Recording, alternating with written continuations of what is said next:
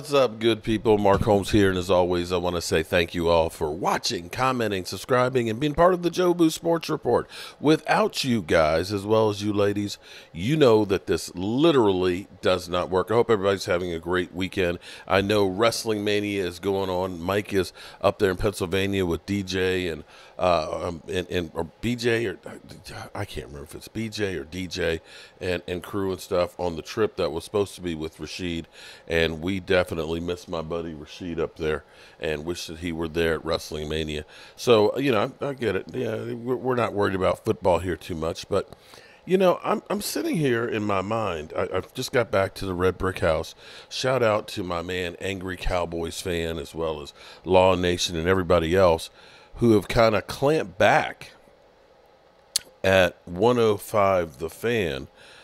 Sean, as a matter of fact, Sean and RJ, for literally trashing our players. This is kind of funny to me because, see, what I'm trying to tell you, I'll actually say, I'm happy I've moved up from being a moron to us YouTubers that are now actually Cowboys Mafia. Remember, I'm the motherfucking fucking one who calls the shots. And you better pay me the respect that I gave your brother, or we're gonna have a problem. A bad one. A bad one. Now get the fuck out of here. Yeah, like Tony Soprano said. So here, this is sad but true. You know, before it used to be the Joneses that did their dirty work, that they would be the ones that would be kind of like, you know, Dak, you know, Dak's got to understand that, you know, you can't take up the whole pie. And I honestly and truly believe that the Cowboys getting rid of Amari Cooper wasn't solely because they had problems with him and the COVID shot and all that stuff. That some of that was a message sent out to Dak Prescott to let him know, if you're going to take the big piece of pie, you're going to go ahead and have to do it by your damn self, as a way to control him. And this pattern goes on. Now, I'm going to say, I saw Micah Parsons today, and from Micah that I saw his rookie year to the Micah I saw now, he's got some serious guns right now. Micah looks like he's put on more weight from last season to this year. And he looks like, hey, you know, he's in fantastic shape. And I'm going to say, for Dak Prescott, for Micah Parsons and CD, that those guys going into this offseason, knowing that Dak is already working out, we know that Micah, we saw some workout videos and stuff from a couple days ago where he's working with elite trainers and things, that having these guys, unlike when Dez Bryant was hurt in the offseason, or Tony Romo's got back surgery and things like that, or D-Law's getting his shoulder worked on, these guys are working out and getting stronger right now. Dak and crew are out there busting their ass, already working out. OTAs don't start for another week and a half. But they're already getting stronger, faster, better, and getting the mindset of going through. And so it kind of bugs me about this whole thing that Micah Parsons is getting thin. You know, I can understand if you were out there racing a Lamborghini, crashing into walls, that it's getting thin. Or if you're out in a bar and things like that, and, you know, you're in bar fights and stuff, or you're, heaven forbid, arrested for doing something else. I don't see how a guy who does an hour-long podcast, I think he's had 30 of them so far total, you know, one day a week, as opposed to hanging out in the club getting tipsy, is really a distraction. I don't see what Micah Parsons has done. He hasn't called out the organization and everything else, although, I mean, he has basically said, yeah, I'd like to get some help. I guess if that's wearing thin on you, then maybe you need to look inside yourself and see that the guy who's out here doing everything that he can to help you win is asking for help. But listen to this for a second, because we're talking about trades here, okay? Trading Dak. You can be traded for 2 first-round picks under the franchise tag.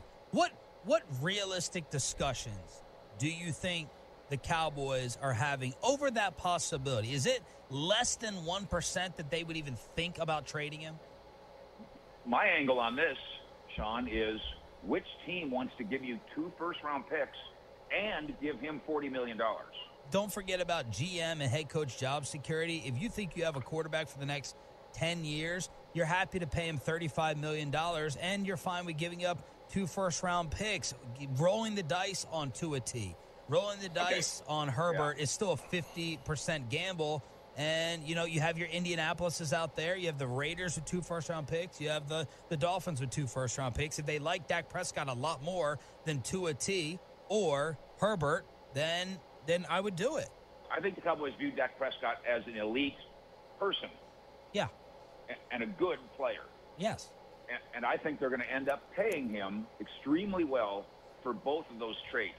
But I must say, if you want to give me a premium number 1 or 2 premium number 1s and let me go try it again with another quarterback, because I think Dak is an elite person but not an elite player, if I'm the Cowboys, I'm very interested in that.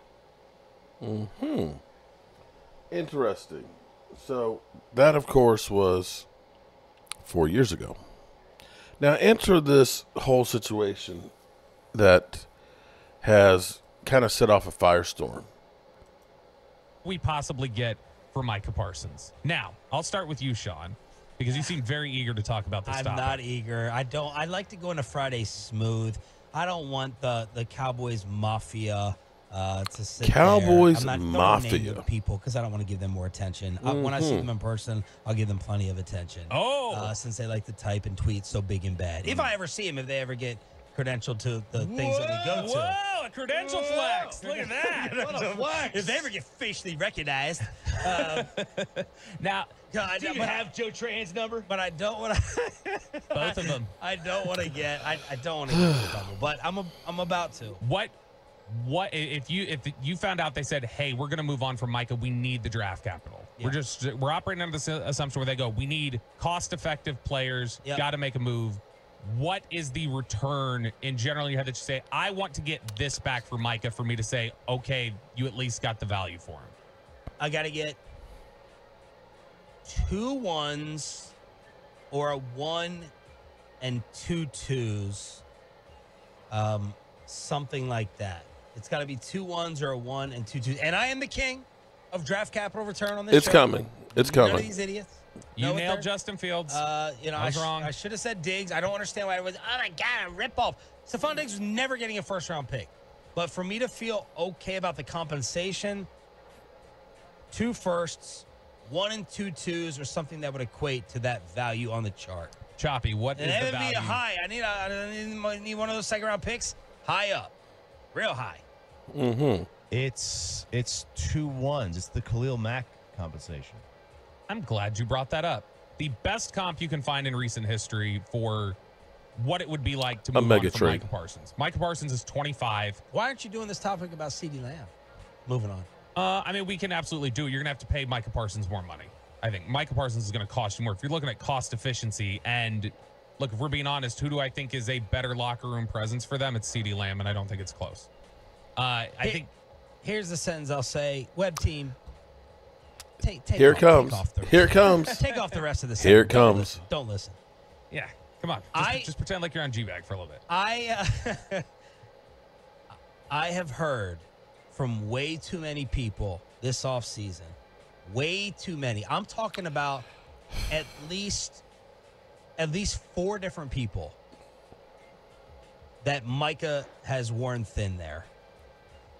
Now, I don't know how much is true and how much it actually hurts. I don't know whether this is the behavior of a typical superstar. I don't know how damaging it is, but all I do know is this. I've heard from way too many people. If Micah Parsons was out of there, there'd be a decent amount of people inside the Ford Center at the Star in Frisco smiling or breathing a sigh of relief. That is my hot take statement that, to me, is really close to...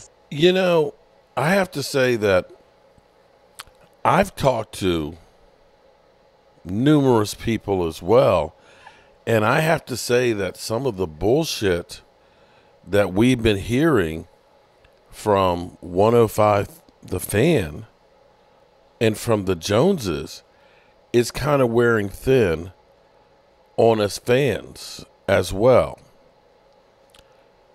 You have to be freaking crazy to have a guy come out the box and is able to do the things that he's doing. Now, when you talk about how, Joey Bosa and, those guys and stuff are doing, take a look at some of the people that they have around them. Take a look at the whole team. Because, see, we're doing Micah Parsons the same way we do Dak Prescott. We say you're a superstar, but you're selfish because you're not playing elite in 2 positions.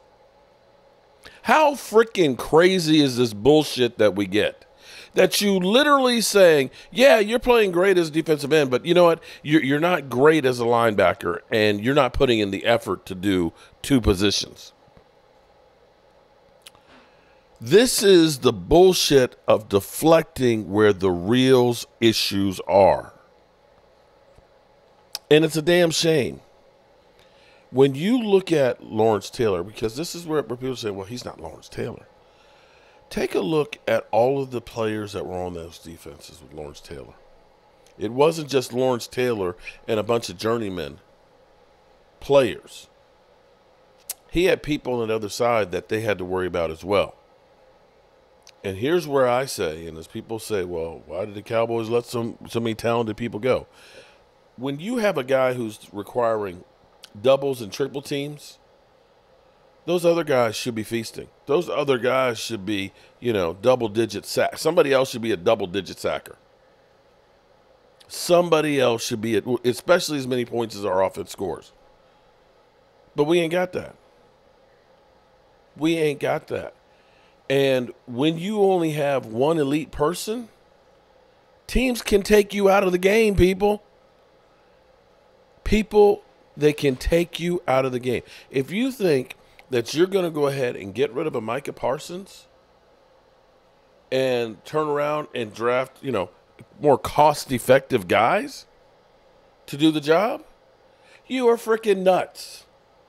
You are freaking nuts. And see, most teams, when they strike gold with some good players, they try and surround them with more good players to make a run.